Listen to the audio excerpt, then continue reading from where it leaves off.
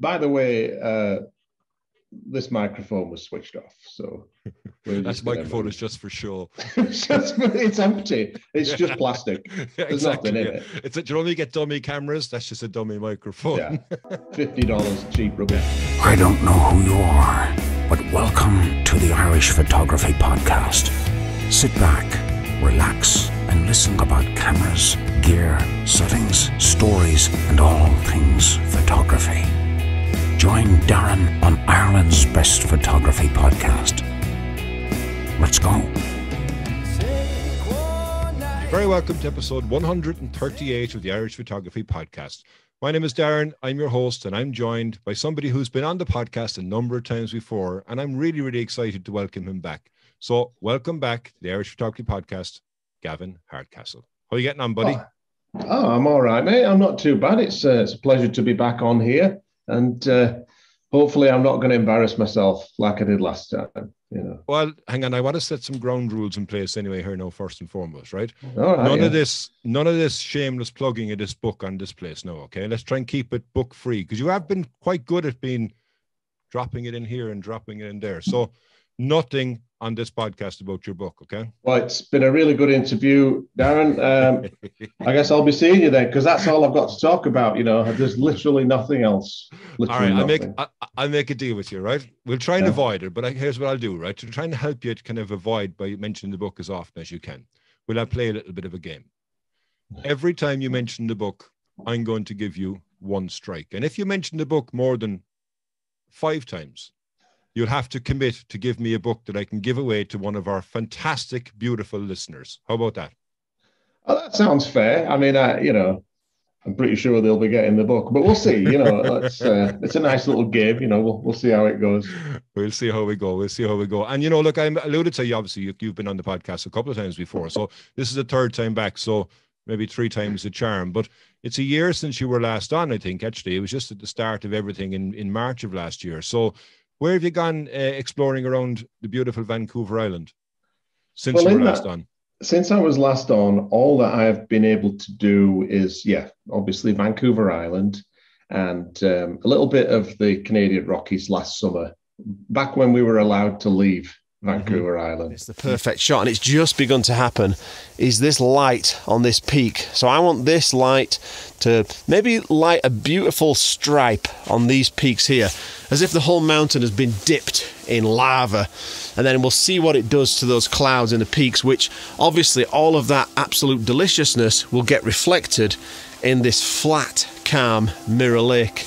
Honestly, I couldn't ask for more. Absolutely tremendous. It may not happen very often, but when it does, this is the moment that we live for.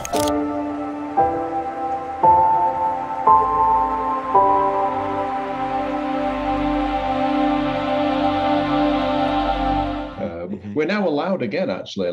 Yesterday, I think we were told that we were allowed to leave this tiny little island. Strange. I don't remember committing a crime, but there you go. I was under lock and key. But yeah, so now we can leave again. So, but to be quite honest with you, in that year, I hadn't really managed to see that many new places. But what I did manage to do is get better shots at some of the locations that I've been going to for years. In fact, I managed to get some really nice winter storm wave shots, which I really didn't think I was going to get anything that good, but I got lucky, got some beautiful conditions. So, you know, as far as somewhere to be trapped, Vancouver Island's about as good as it gets, really. I feel quite lucky. I agree with you. You know, I mean, we were trapped here in Ireland, and Ireland is such a beautiful place to be as well. But I do envy you on a lot of the, I suppose, diversity that you do have on Vancouver Island. And like, I did see a number of times as well, watching your videos and such like that, that you were out quite a lot in some beautiful areas as well. But it was during those videos, actually, that I noticed that you started to kind of drop in a few hints about what we won't mention. Well, I mean, they're really subtle, obviously. You know, I definitely try not to overdo it, you know, and I do get a lot of comments on my videos, people saying just how tastefully subtle my marketing is, you know. Yes. And so Yes. I've really practiced and honed that craft. And in fact, I've invented a new term. I think I've invented something completely new, and I call it Skitvertising. Yeah, come on. Let me show you this. You ready? Yeah. It's a copy of Chasing All with Gavin Hardcastle. Oh, another one. What's this? There's a link in the description. And it's basically this function whereby you market a product by making it into part of a funny story and narrative. And if you do it well, people won't hate you for trying to sell them something. Whereas as soon as you say, this video is sponsored by Squarespace, they're hitting that skip button and just slide into the next bit where it's gone. So I've coined the phrase Skitvertising. Maybe I'm not the first ever, but I've definitely, I think I've perfected the technique. Well, I'm selling a lot of books anyway, put it that way. Oh. That's one tick. There we go. Yeah. Well, look, you know what? I think I really enjoyed you on the Skitvertising, and I think it's actually quite interesting because you mentioned about people getting annoyed. Speaking of annoyed, how's Uncle Grumpy doing? Have you seen his video that came out today? I haven't watched it yet, no. Adam's been doing a brilliant job of every time I mention my book in his videos, because you know he doesn't really feature me in his videos that much, even though we're always shooting together and he's pretty much always in all of my videos, but for some reason I don't show up in his all that much. It's weird, isn't it? But I did manage to show up for a brief appearance, a brief cameo in today's Adam Gibbs video, and just as I was mentioning my book, he switched it for his book and just dropped his name in there, which I thought was quite funny. This is a perfect opportunity to introduce this amazing new book. Apparently it's a bestseller. It's called Quiet Light by Adam Gibbs. Link in the description below. So he's doing his own little Skitvertising as well. He's piggybacking off my Skitvertising for his own Skitvertising. So he did one. I think where you were. There was a skit that you were doing where he was asleep in the back of his van. And you walked over with your book, and I knew it was your book, but when he edited it, he edited a picture of his book over your book as well. And I think you know, for every time he does that, I think he should be giving away one of his books as well. You know, he should be made to pay for that. So should be. And it's a fine book. It's a fine book, by the way. Sorry, I gave him free copy of my book, but he didn't give me one of his. I've still yet to get a copy, stingy bugger.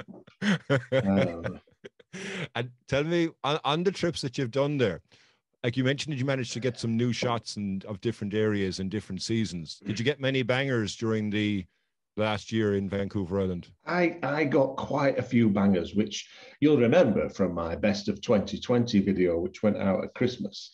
I don't know if I've had maybe one banger since then, and I've been working really hard this year to try and get some shots, but I've just not had much luck in terms of the light. But next week and right through until late September, we should be able to get up into the mountain regions because the snow will have melted. So sweet. We're going to get high alpine activity and maybe some wildflowers and some windswept peaks. So I'm hoping that this summer is going to open up some options for us and we'll get some big bangers. Absolutely. And I think, within that, have you one photograph of the last year that's your favorite? That's a tricky one, is that? I know. It's like saying which is your favorite cat. Yeah. I know which one it is, but they're both in here right now, so I can't say. You can't say. No, you can't say. No. No, there was this one shot of the storm. It was this wave, these crashing waves that were coming into this landscape in Ucluelet on the west coast. And it was everything that I wanted. It was just that brief moment. And I did a whole video about it, but yeah, it was like, I think it was 7 times 7 times I'd made that journey to get this shot. I remember the video, yeah. And it's so frustrating, but then when you finally get it, you know, it's like, oh yeah, it was. You forget about all those miserable days, you know, and it's just all worth it. And so that's probably the shot that I'm most proud of in the last 12 months. But you know, the thing is, and I bet I'm not the only photographer that feels like this, is you might have a favorite for a while, and you'll go back through your back catalogue. Maybe in 2 years' time, I might be looking at an image that I shot this year, and I maybe just didn't process it right, or didn't crop it right, or something wasn't quite perfect. And you might see it in a different way in a few years with fresh eyes, and you do a new rendition of it, and all of a sudden that can become your favorite shot. I've done that many times before, where you pull this old little pearl out of a hard drive that's long forgotten. I think that's one of the benefits of been doing this for years, is you do have these little treasure troves hidden away on shelves that have just got images on that you've completely forgotten about. And then, because I sometimes have it where, because I've posted so many images online over the years, you get people contacting you saying, oh, I'd like to get a print of this, or a magazine or something wants something. Not very often, but sometimes. So I'll dig through my old hard drives, and as you're digging through the old hard drives, other things pop up. You're like, oh, I remember that, which is not the thing that you were looking for, but you dig into this old folder and you're like, bloody hell, that was actually a good shot. Why didn't I even post that shot? So then you go down the rabbit hole of pearl diving, right? And you start pulling out all these long forgotten bangers. So it's such an odd question. You're like, which images were your favorites? You know, ask me in 5 years and I'll tell you then. Well, it's interesting you say that, right? Because particularly I notice, me anyway, from a seascape point of view, is that when I'm editing my images, I'm looking at the waves, and I might be looking for a particular type of wave, and I'll go, okay, that's the one I'm picking out. But then when I go back on it at a later stage, there's a different sequence of waves, and I go, Jesus, how did I even overlook that? But it's because I was actually focused on one type of wave that I edited, but there's so many other ones within that as well. And I think that's what I love about having your back catalogue of images, because you'll go back and you'll find that gem that you've overlooked. And it slaps you in the face, and you kind of go, what was I thinking that I didn't even do anything further with that? And then it's kind of rewarding, because you can go back into that and you can re-feel and reimagine everything that you experienced when you were taking that at the time as well, which is great. Well, that's what we love about photography, right? I mean, it's reliving that moment. It's experiencing afresh that moment in time that you were bloody lucky to have experienced. And so I think that's why it's the miracle of photography. I think that's why people, since it was invented, have loved photography, because it's just this perfect moment in time, or often sometimes a terrible moment in time, historic. But for us, usually it's that perfect moment in time. You can look back on it and you can just experience everything. I've said this I think I've said this in an interview before, but I have this weird ability to look at an image that I shot years ago, and I can actually remember what I was feeling, what I was going through, what was the story of my life on that particular day. So, you know, if I look at an image from Scotland 10 years ago, I can clearly remember, oh shit, that was the day that I was late for Christmas dinner, and I was kind of stressing about getting back in time, and the roads were icy, so I was rushing, but then I had to slow down, and rushing, and then I had to slow down. And whatever it is that you were experiencing that day, whether you were happy or sad, whether you were stressed or relaxed, or whatever it is, it puts me right back in that mental space. And I wouldn't say it's like total recall, because I couldn't remember a conversation, but I have total recall of the emotions and of the feeling that I had at the time that I took that shot. Gavin, speaking of going back over lots of images, I'm sure, you know, over the time when you were compiling all the images for your book, you must have really had a good time doing that. So, like, is there anything that you've taken, I suppose, over the last number of years that you were looking at and went, that's got to go in the book straight away, even before you were thinking about getting the book or doing the book? Oh, you mean the book Chasing Awe with Gavin Hardcastle? Actually, I should have a copy of it. Hang on. I have a copy here for you. Oh, there you go. There you go. I have a Yeah. copy here. It's a fantastic book. Look at the beauty of that book, the amount of hours that went into designing it. It looks absolutely fantastic. So Oh, that is maybe we should shiny. talk about the book, actually. I think. Will we actually talk about, since I have Oh, it in go my on hand? then. I mean, if Kind of be you a know, shame not to, really, wouldn't yeah. it? You know what I mean? Go All on right. then. Yeah. So the giveaway is unlocked now, right? So you actually have to give away a copy of the book as a prize to one of our listeners, right? So all right. So how do we decide which listener gets it then? I think what we should do is we should do a random draw. When you look at, you can do random pickers on the internet. So what I'll do is with this, we'll do this on video. I'll put it up on YouTube. And here's what we'll do. For somebody to be able to win a copy of this fantastic book, Chasing Awe, Gavin Hardcastle, all they have to do is to comment below and how many images are in the book. Simple. Yeah. But I don't know how many. I'll count them. All right. So I can just say how many there are now, right? Yeah. And then if they comment, that means that they were watching, they were paying attention. Maybe keep that till the very end, so we have people make them watch it more. Through. Yeah, the whole way through. Yeah. You know, let's find out the fantastic story behind this incredible book. So, Gavin, we've already said, you know, look, the name of your book is Chasing Awe. I think it's a fantastic name, and it's really, really catchy, and it also is intriguing because you want to find out more. How did you come up with the name for the book? Well, the name of the book is actually Chasing Awe with Gavin Hardcastle. And the reason why I did that was because I just came up with the title Chasing Awe because that is what we do, right? That is when I'm out shooting and I'm hiking up a mountain or I'm driving for hours, I'm chasing that sense of awe that we feel when we stand on a mountaintop and we just go, wow, you know, that's what I'm always chasing. So I figured that was appropriate. So I called the book Chasing Awe, and then I thought at the very last minute, oh, I wonder if anyone else has done a book called Chasing Awe. Okay. And I found one that was like a poetry or self-help book or something. So I thought, well, I'll change the title to Chasing Awe with Gavin Hardcastle. And then it's different enough that you don't have to worry about lawsuits, I hope. It's just, you know, one long title, and it's a completely different genre. So I would hope, please don't sue. I didn't make that much money. So no, don't sue. Don't. Well, I mean, look, unless somebody else is called Gavin Hardcastle and they've called the book called Chasing Awe, then you can sue them. Because I think by putting in your name at the very end of it as well, what it also does is that it's not just Chasing Awe, it's Chasing Awe with Gavin Hardcastle. So, there you go. You know what I mean? So it's a double whammy of goodness. A double whammy. I love a good double whammy. Yes. Yeah, of goodness. Yeah. Yeah, and the book. I mean, I would reckon that every landscape photographer that is kind of working either professionally or semi-professionally and puts their heart and soul into their art, I would guess that every one of them would love eventually to publish a book one day of some of their best work. So that was something that I always wanted to do, you know, right from when I first started.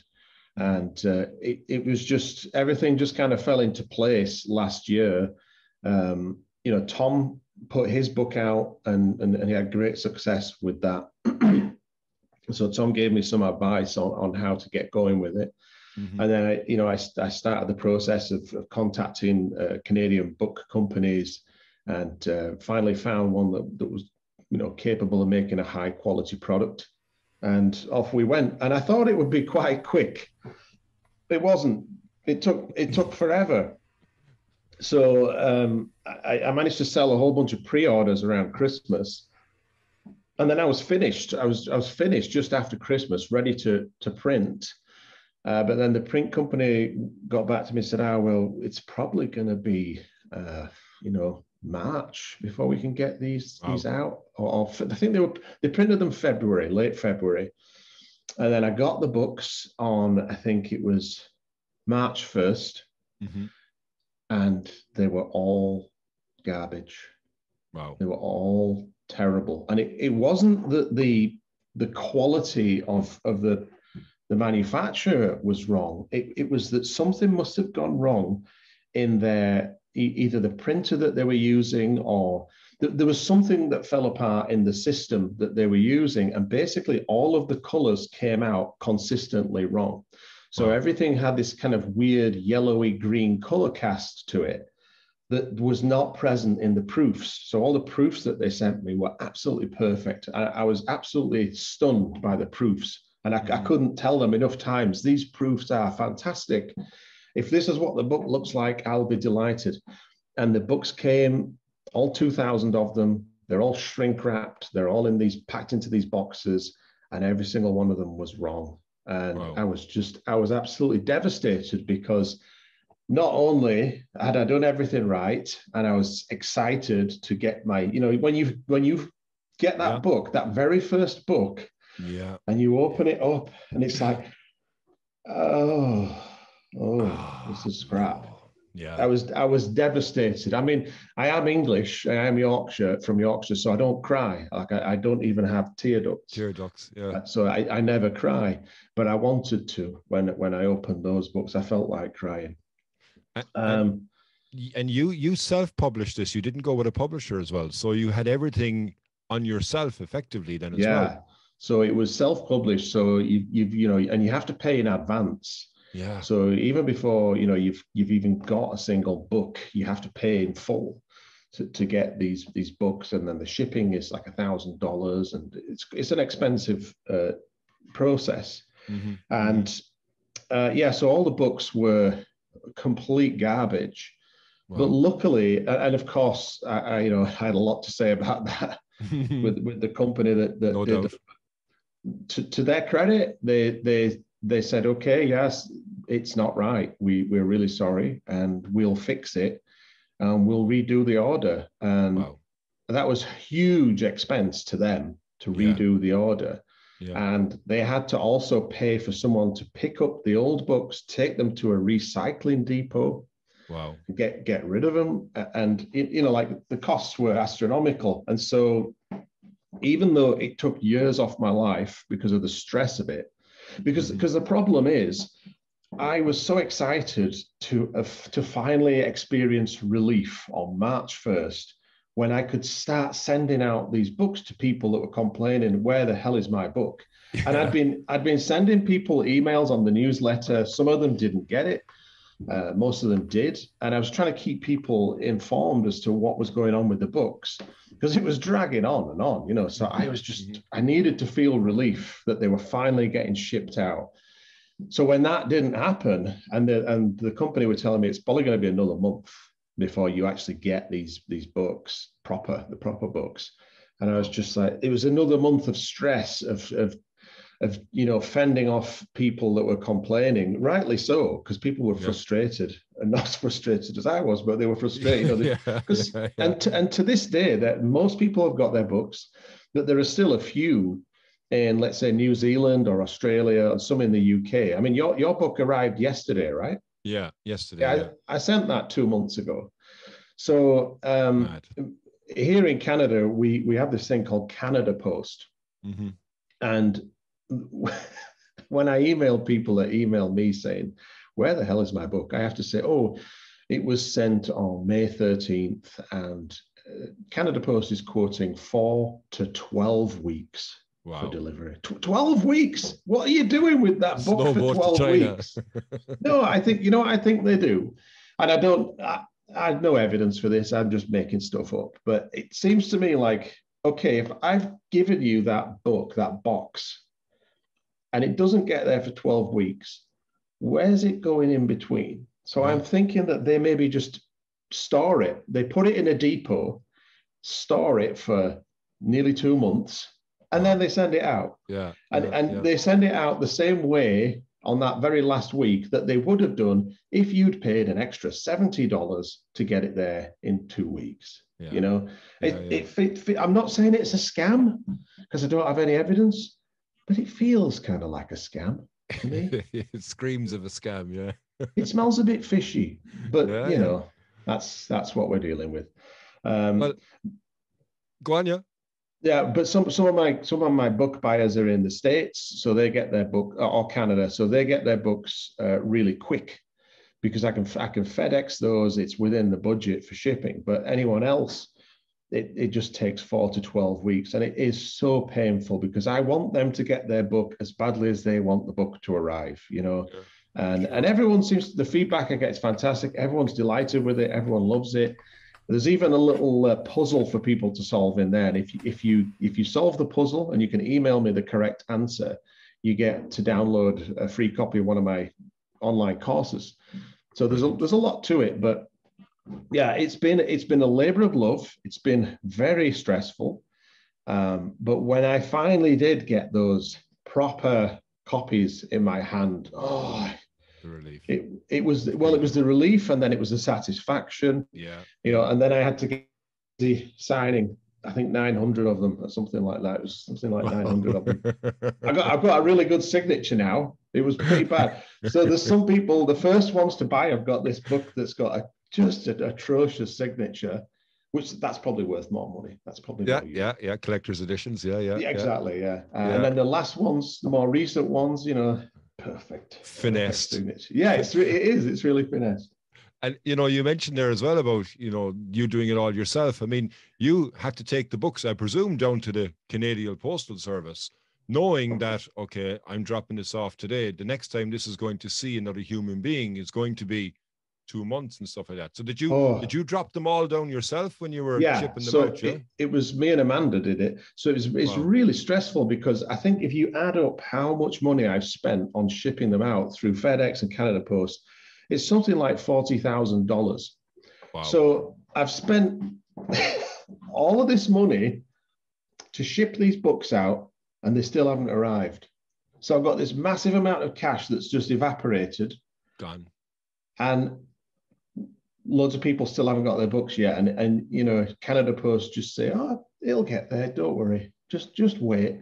And I obviously I have to pass that on to the buyer, you know, but so far, out of all of the books that I've sent, there has only been 2 damaged books. That's good. That I've had to resend them a new one. 2. So, but like I said, they haven't all landed yet. So we'll see. Ask me in about 6 weeks, there might be 2 more. But I think that's a pretty good rate. I thought there'd be way more damaged books than that, but. Well, I think, you know, the way you shipped it was quite good as well, though. I mean, you know, it was in the pizza box. I mean, but you also had it wrapped in bubble wrap. And I mean, you know, they're relatively strong by design anyways. The edges you want to be worried about, and the edges were strong. So, I mean, it reached all the way to Ireland, and there was no damage whatsoever to the box. I've had stuff that came from Dublin that looked like it's been trampled on by 4 elephants along the way to me. So, you know, they did well, in fairness. The whole thing arrived in good stead, Well, I'll tell Amanda that because she packs them all. So she lovingly wraps every single book in bubble wrap. She puts that unicorn sticker on and she blesses them with her energy crystals, and then she sends them out. I kept mine. Oh, there you go. There you go. Yeah, I wanted to keep hanging out. Can you see it with the light? No, maybe not. Yeah, maybe. There you go. Yeah, an upside down one.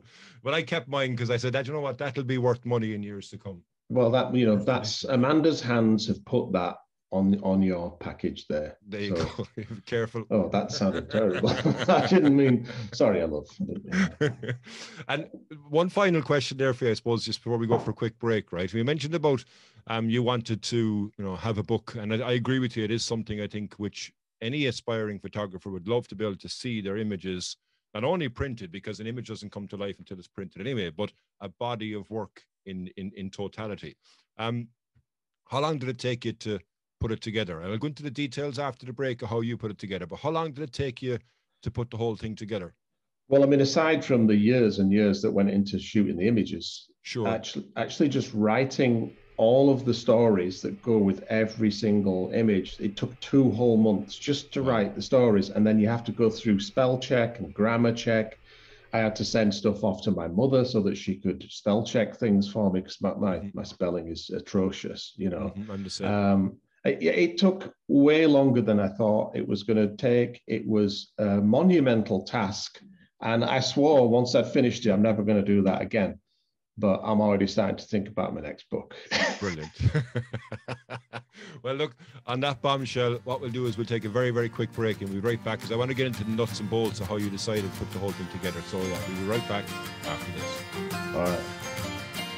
If you're enjoying this episode of the podcast, why not jump over to iTunes or Spotify and listen to the back catalogue that we have, some great episodes where we talk about photography, gear, and some excellent guests along the way.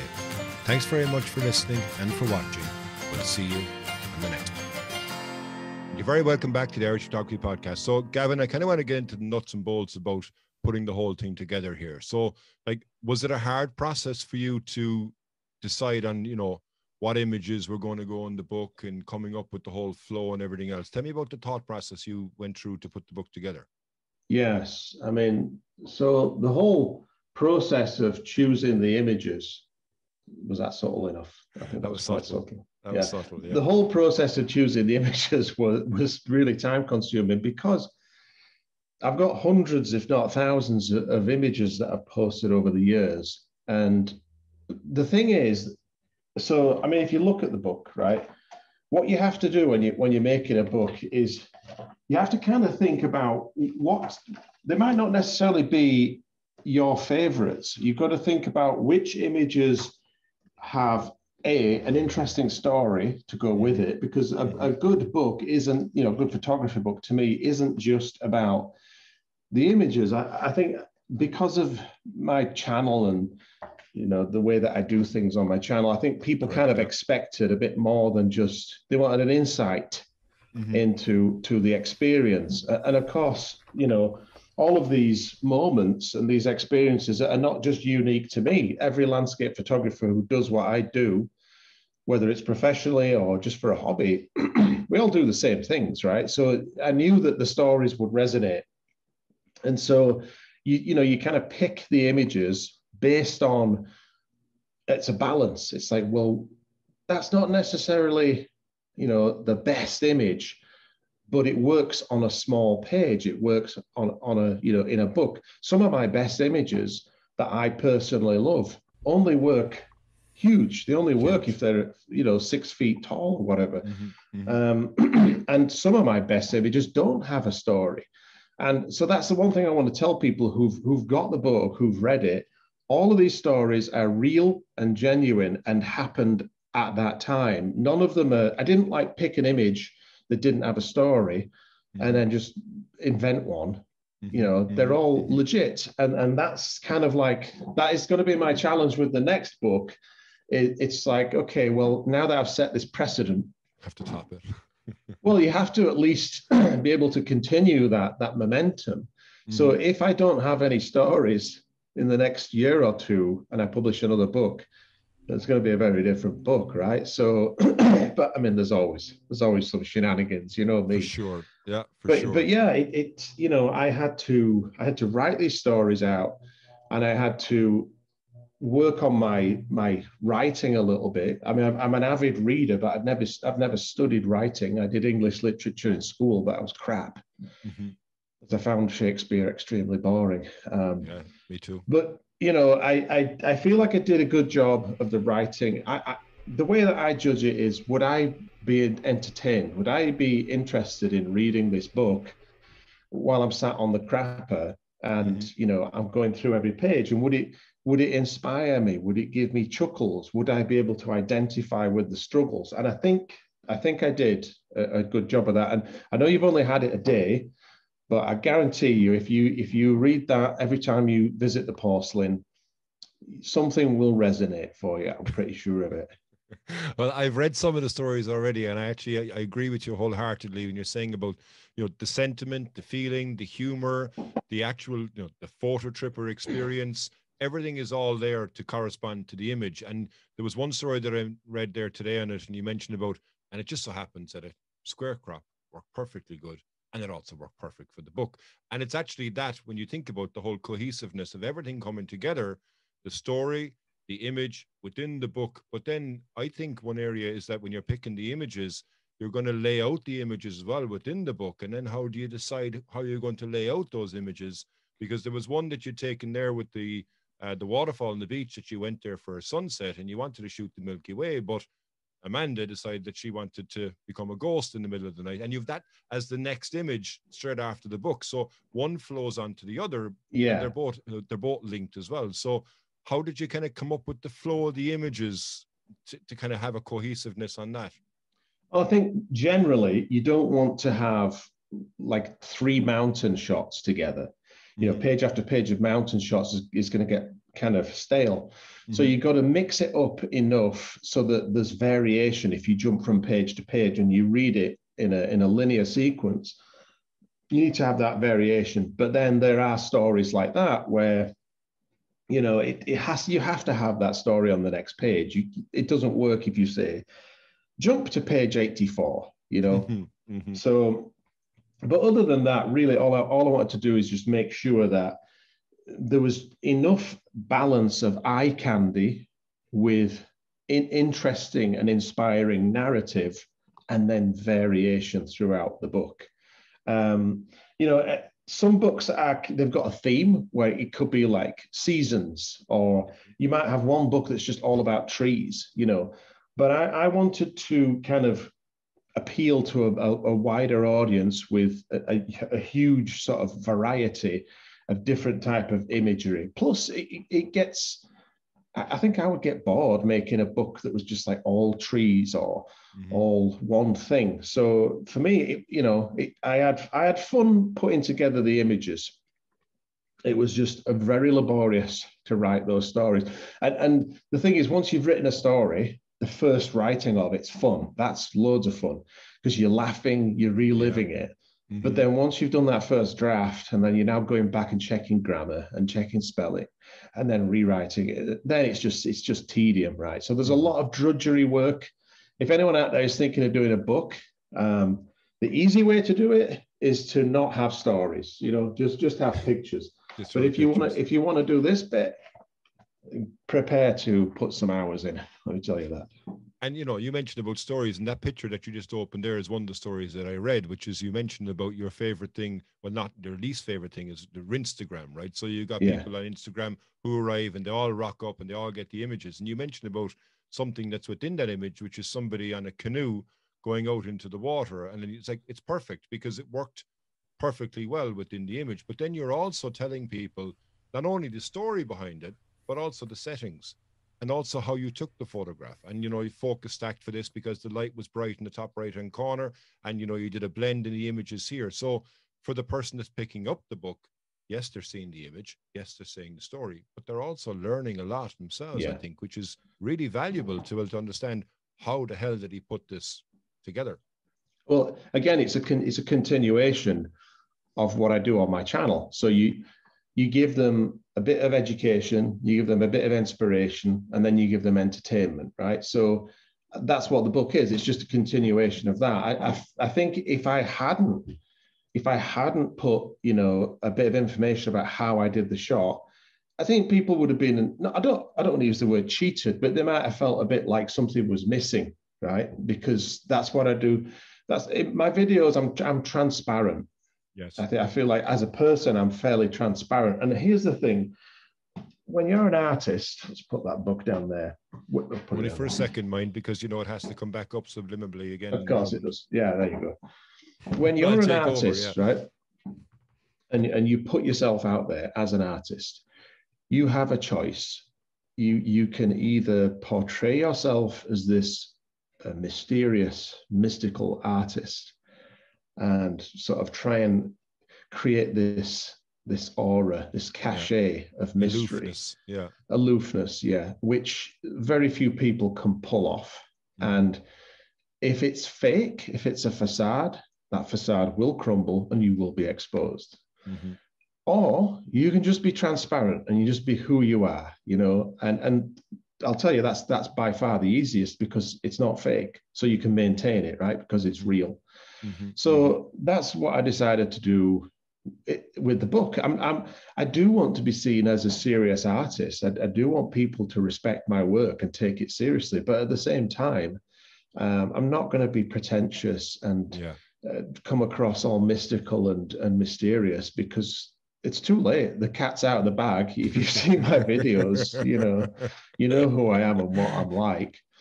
So the book is just more of the same, you know, but it does give you those finer details that you can't put in a video and that take a bit longer to write down and create a story from. than I actually have for doing videos. You know, videos are kind of rushed out to some degree because you have to constantly pump them out. With a book, you know, it's a slow process. Everything that you see has been refined and tweaked, and it's a bit more of a polished product than, let's say, a vlog that I shot last week, you know. And again, you know, people can study this and go back to it at their leisure, whereas you might watch something on YouTube, you might see this image and you'll go, okay, I took this shot here, you know, whatever, f16 1/20th of a second, and I blended for this. That's gone. Whereas with the book, you can look and you can actually see, and you can see the results of what you've done, because there was one image within it, I don't remember the place, forgive me, but it was a waterfall, and you've got one exposure for slow moving water, another fast exposure for splashes of water that were coming out. You've got light that's coming in the top, and you've got these crisscross branches. And when I first looked at the image, I went, wow, that's a nice image. But then when I read it, and you could see, I think you call it time blending, if I'm remembering my things correctly. Yeah. You know, so you've got one image for the long exposure of the big waterfall, but then you've got the splash of water that's jumping out. And that, to me, explains why you did it, because it was the best representation of what you saw when you were taking the image, but also how you did it. So you're educating somebody at a pace, which is not the fast pace that we see on YouTube. It's at their own pace, as you say, on the crapper or whatever, but they can go back over it, look at the image and study that, you know? Yeah, you can look at it, say, okay, he's given me the clue as to how he did it. And then you can take your time at your leisure. You can even go back to it tomorrow and just, oh yeah, I get it. Right. I see what he did there. And I just think about what would I want if I was buying a photography book, and what would I want? Especially, well, actually, it doesn't matter if I was a beginner or advanced. I mean, advanced, I feel like I can look at anyone's image and know straight away how they did it. But for some people that are kind of like beginner to intermediate, you do need to know those clues. You do need to have those insights into how it was all put together, because I don't know. I mean, again, it goes back to that air of mystery. You could keep all your secrets and be mysterious, but there's a million other people out there that aren't, that are willing to give away any secret. So why bother? Why don't you just be transparent and just help people along? And, you know, my goal has always been, since I started teaching photography years ago, my goal has always been to get everyone that I teach to a point where when it comes to technique, whether it's processing or whether it's the actual using of the camera, I want them all to be at such a level that there's now no one even needs to question, how did you do that? They all know how you did it. And once you've got everyone to this sort of elevated state of skill, now the only thing that's left to differentiate your work from anybody else's is composition. And to me, that's what photography and art is all about. It's how you see. How do you render what you see? And composition to me it's a passion. That's the only reason why I've done all of those online photography courses in composition, is because, to be quite honest with you, it's the only thing that I'm excited to talk about. You know, there's a reason why you don't see loads of processing videos on my website, because I find it boring. You know, it's boring to record, and it's boring to learn. Even it's kind of tedious to learn, but to teach composition is fun, and to learn composition to me is fun. So yeah, I'd love to get everyone to that state where, you know, they don't need to worry about how it was put together. And so by having this transparency and giving people these insights, it gives them that little clue to get them closer to that state where all that they have to think about is composition. Couple of quick fire questions for you. What paper did you use for the book? Had you a choice in that, and why did you choose it? Oh God, yeah. Yeah, I had a lot of choice. So basically, the company send you this huge book, and there's all of these different types of paper. I think it's called Garda silk. So it's kind of a very subtle luster to it. So I didn't want completely matte, but I didn't want super shiny either.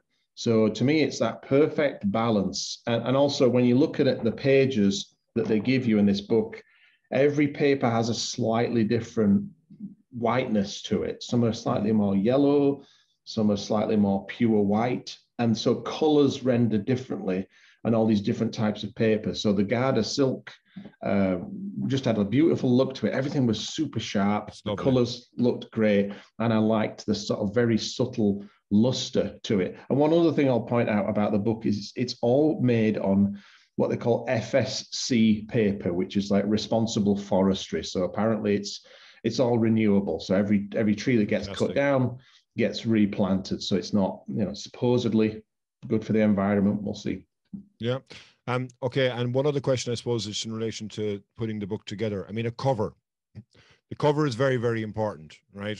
And, your book, Chasing Awe with Gavin Hardcastle, it has to have an awesome image at the front. And also, more importantly, it has to be superior to any other books. You mentioned, Thomas's book and Adam's book. Like, you wanted to come up with something and go, holy shit, look at this. This is boom. Yes. So what made you decide to have this incredible image as the cover image? Well, I just wanted something that smacked you in the face. And it does. but I also wanted something that looked kind of like, I'm a fan of movie posters. I really love movie posters. And I really loved, as a kid in the 1980s, we would go to the video store and, you'd pick up this VHS cassette and it would be beautifully designed with typography, and it would just be set on the page in such a way that you'd be like, oh yeah, I want to read that. So that's kind of what I wanted to do with the book. And then if you look on the back side, there's me in situ doing my thing, So yeah, I just, you have to pick an image that kind of smacks you a little bit, but also has space for typography. Yeah. And so that's what I think I managed to achieve. And I did all of this design work myself, so I'm quite happy with it, Fair play. Yeah, no, it all came together fantastically. Like, I suppose a couple of final questions for you is, number one, if somebody wants to get their hands on a copy of this awesome book, how can they get their hands on a copy? Not about winning one just yet, but where can they go to buy one? Where can they go to buy one? Yes, because that's the important thing. Just go to Fototripper.com and you will be slapped in the face with promotions for my book. I'm not so subtle on my website as I am in my videos. Okay. And now, right, back to your forfeit. So, okay, back to the giveaway. So what we said we'll do is somebody can win, I presume, a signed copy, yeah, by yours truly? I would even dedicate it. I'd sign it and I'd give them a little dedication. I just need to know the name of the person. And so I'll put a little note in there for who it is. Okay, so for somebody to be able to win a copy of this book, all they need to do is comment down below how many images are in the book. So we've saved it from earlier on. Gavin, how many images are in this incredible book? Now you're asking me. 60. We'll say 60. Because if I'm wrong, and there's 59, well, there's one on the cover as well. So that's your 60, right? Yeah. So we'll say 60. The answer I'm giving is 60. So if they write that down and they haven't skipped ahead, then we know they've got it right. We know that they actually watched the video. Okay. And all they have to do when they're commenting is do not say there is 60 pages in the book. Just put 60, because anybody else then that wants to cheat will just go along and go 60. Okay, I'm going to write the same. So just write 60, and that will keep the aloofness of the whole giveaway as well. And thanks very much for giving me the book. You don't want to end up with a page full of 60, 60, 60. So I would say let's have a witty comment to show that you've got a sense of humor, and that because I feel like you have to have a sense of humor to qualify to own the book. Story, right? Yeah, so we'll just maybe 60, and then your own little sentence, your own little witticism, and that proves that you're on board with this type of publication. Shenanigans. Yeah. Well, look, we'll pick one at random as well. We'll leave it go after a week after publication, and then we'll pick a random winner, and then we'll send out that signed copy. Gavin, it's been an absolute pleasure having you back on. I've loved hearing the story of the book. I'm really looking forward now to getting my hands on across all the pages so I can see all the stories that go in behind it. I think I'm up to page 34 so far, and it's absolutely incredible. So thanks for coming on. It's been your absolute pleasure, to use your own line, right back at you. No, it really has. It really has been your absolute pleasure.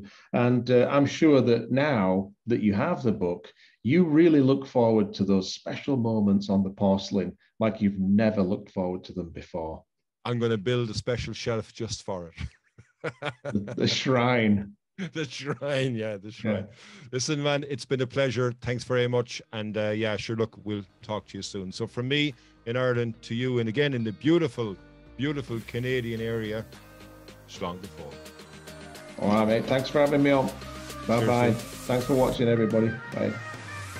Hey guys, if you dig what you're hearing, why don't you jump over to iTunes, Spotify, or wherever you get your podcasts. Give us a 5-star rating and don't forget to share with your friends. With all that done, we'll see you next week. And remember, keep shooting.